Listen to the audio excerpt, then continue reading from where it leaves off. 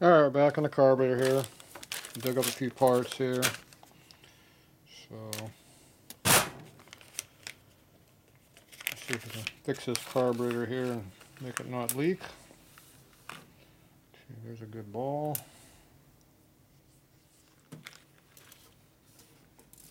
These are leftover parts from other kits I've done.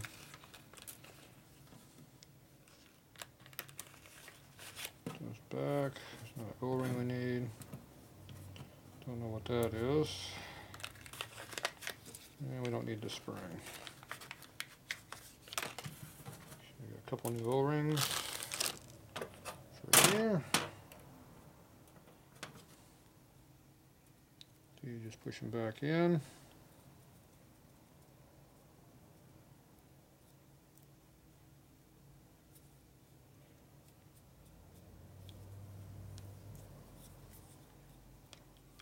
When these are in correctly, they'll be above the surface, which you can feel, and it will seal.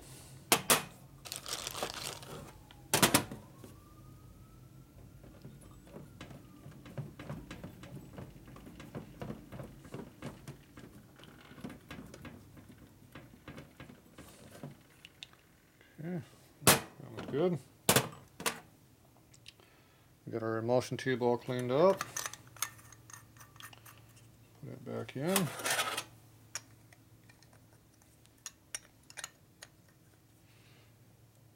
About that much. Our main jet's good.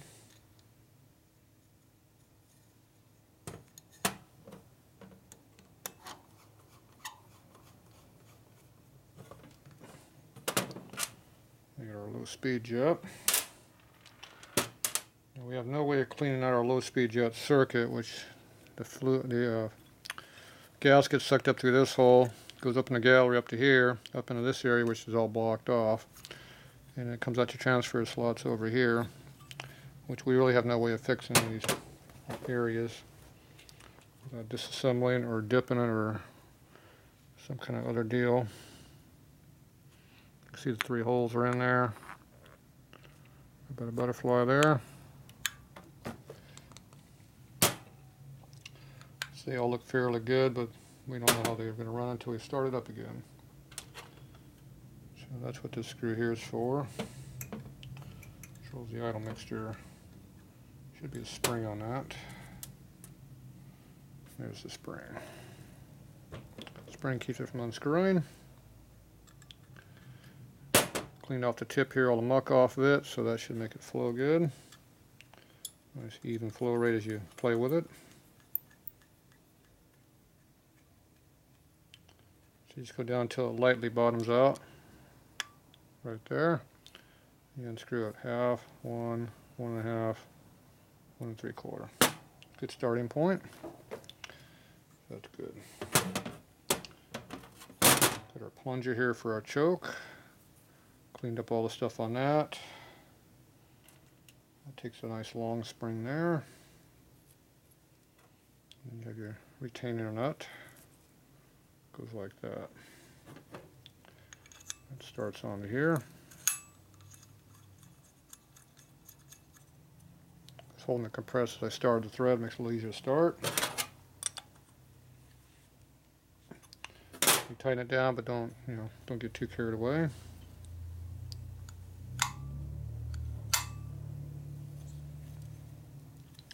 Doesn't look like the accelerator, the throttle's being held open very far, so go down here and open it up a little bit. Make sure there's definitely some room to get some air through there.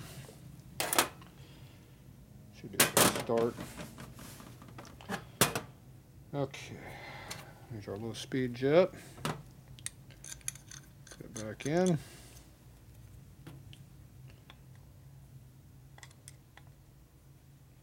Got our gasket over here. Clean it up a little bit.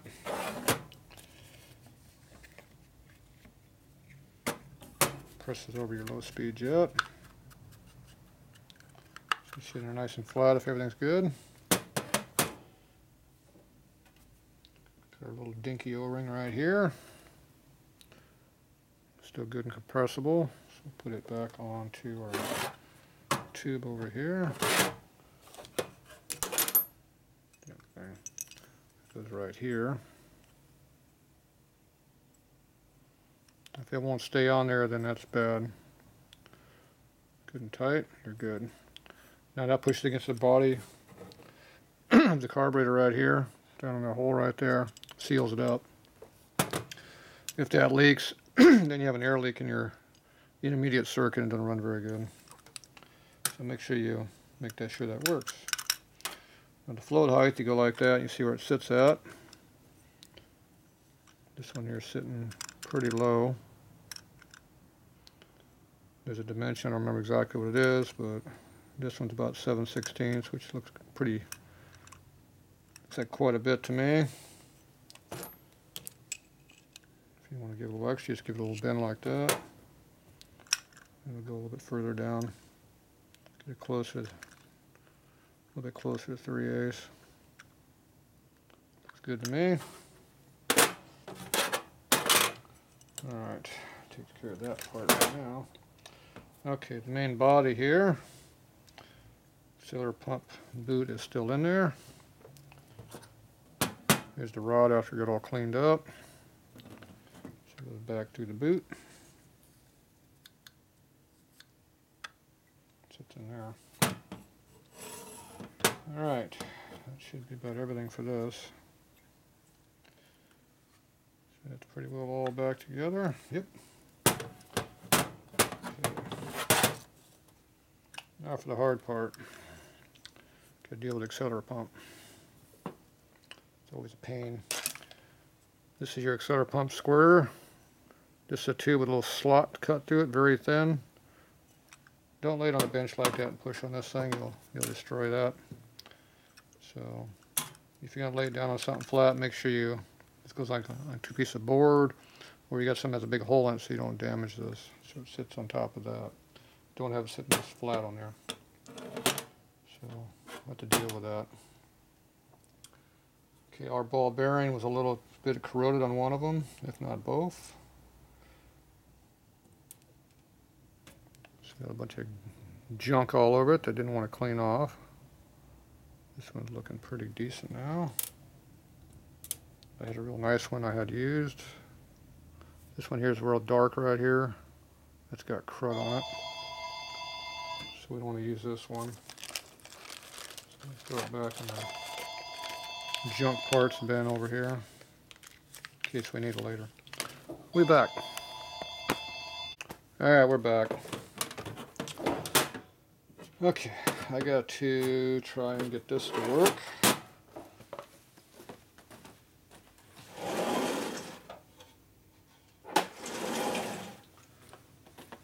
You can see with a big hole in it. You can lay it upside down like that. You can also use a big socket, it doesn't really matter what it is. Need more surface area, so there you go, flip it over. I can work straight up and down now. Okay, we got a little dinky spring right here that we don't want to lose. So that goes in the hole right here. Let me see, where's the ball at? I forget where ball goes. Ball's on top or on bottom, I forget. Oh, can't remember.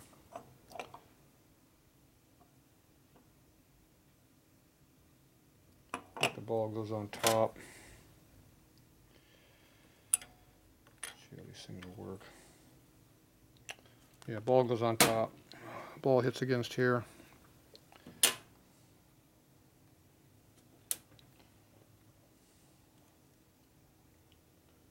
Put the spring in there. This damn hose is gonna make me break stuff anyway. Stupid screwdriver's magnetic. Pulling the spring back up out of the hole on me. Okay, here's a clean ball bearing goes in. Boom. Here's the other ball bearing, which is semi-clean. Goes right in the other hole. Now we got 3 O-rings to choose from here.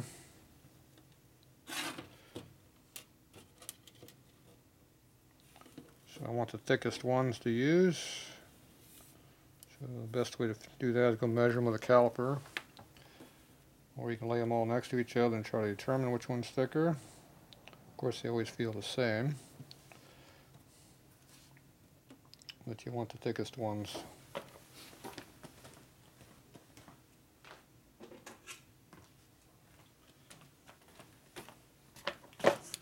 And if they leak, it's going to make a big mess. That damn phone again. 53, 54. 60, definitely a good one. 57, so this is our thinnest one, we're not using that one.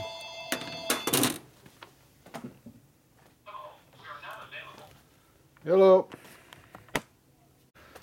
Alright, we're back again. Alright, which one is the biggest O-ring?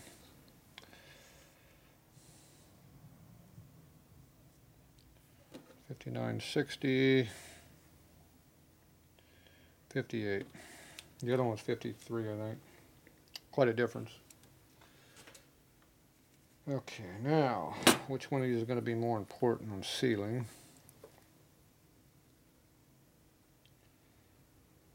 I think the one over here is the one that needs to be tightened, the biggest one. So the biggest one is going to go here.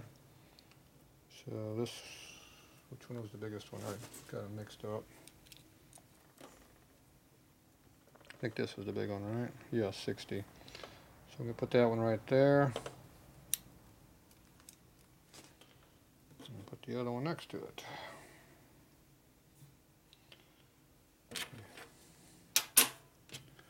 Get our diaphragm. That goes in there like that. Looks like it fits pretty good.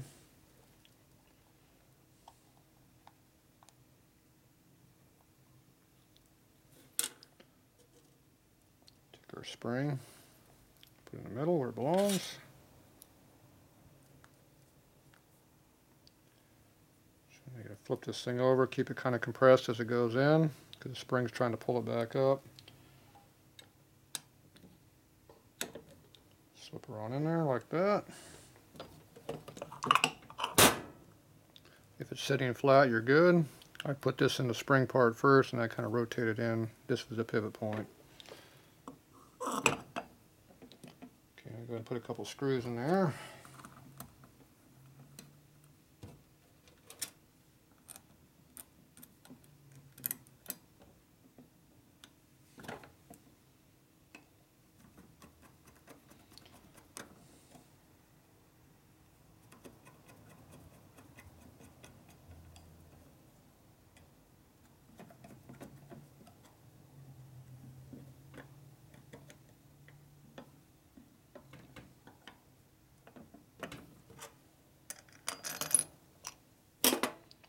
Okay, that looks pretty good.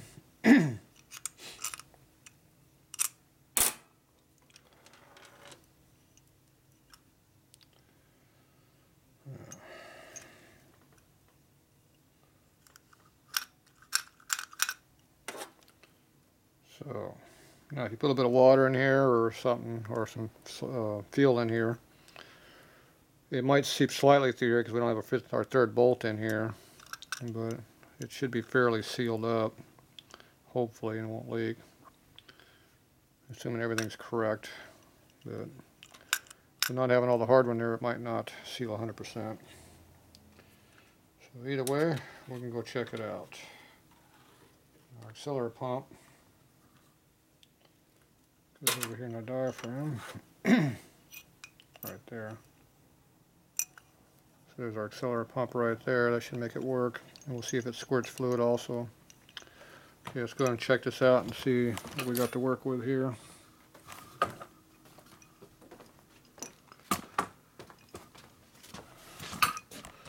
And we didn't fix our hose over here yet, so just gonna catch some fuel in here. It's a high flowing petcock, let me tell you. I like how nothing's coming out. That's always a good sign.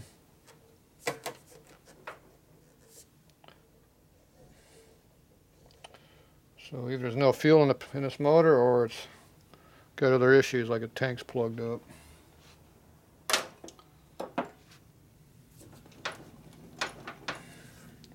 Can't hear much fluid level.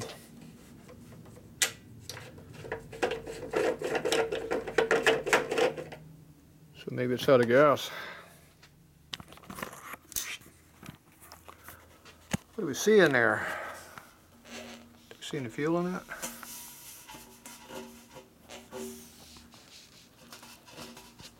Looks pretty dry. At least looking through the camera. I'm guessing that's why it doesn't run too good either. Lack of fuel will make it run bad. Excuse me.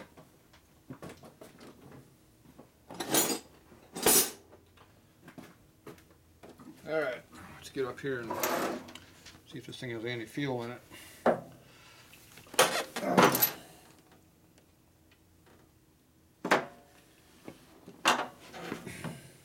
Whisper dry. This fucking hose gets in the way of everything. Just put all the hardware on the ground. Gets in the way of the foot. Okay. So we got some petcock issues we got to deal with here. So before we check the carburetor, we need to do something about this petcock here. We need to get the hose fixed on here. This. So let me get this off and we'll be back. Alright, we're back. So we got some blue Loctite to hold it back up in there. Got the clamp off of here, so I'm going to cut this hose off so that we can get the bar back in the petcock where it belongs. So I'm just going to take my pocket knife and cut through the hose a little bit. Try to cut through the hose anyway.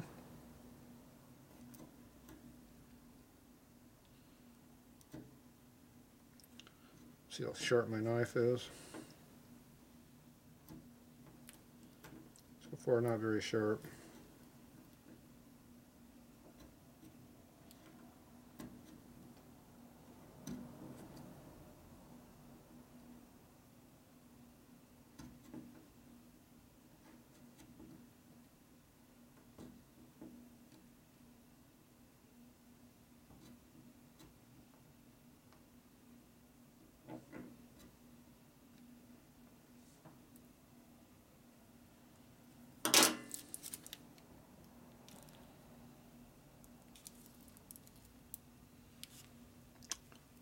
Off.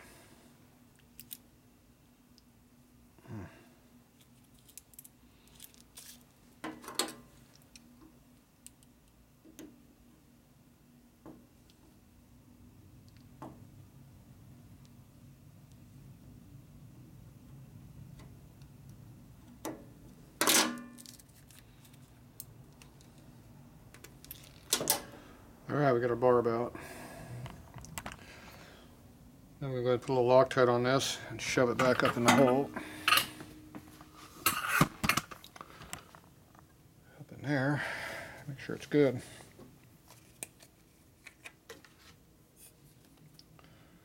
Put a little Loctite on it.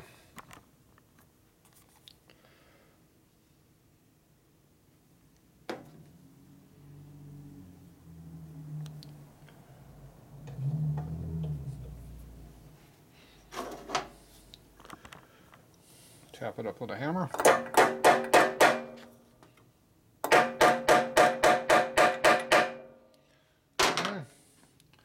It's all the way up in there. So that should keep it in there good and tight and sealed, hopefully. Alright, need a little bit of gas. Go put some fuel in the tank. Alright, got some fuel in there. Lifts all the way up now. So now let's see if we get any leakage out of the halfway tighten up base. Here we have fuel now. Amazing how that works. And she's leaking like a sieve over here or there. It was dry until it came out where my finger is. Needle seat. Blow on it, see if it stays clean.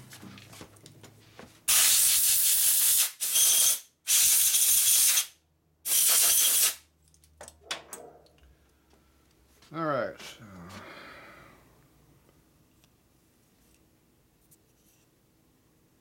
looks like it's staying dry, more or less. Yeah, it's seeping a little bit. I'm going to see if it squirts here a little bit. Not sure which way it's going to squirt.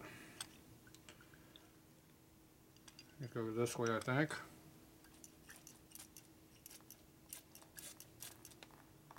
Yeah, that really makes it leak out the bottom when you push on that. Yeah. It needs all the bolts in there. Okay, that's why they put all 3 screws in there, huh? So we're just dumping it all back up in a can up here. Oh, yeah, blew out the top. Yeah, it's not supposed to blow out the top when you squirt on it. Okay, that failed. This is how it works when you try to do a quickie test, only half assembled parts. Gotta have all the screws in there tight, make them not leak. Alright, we'll be back.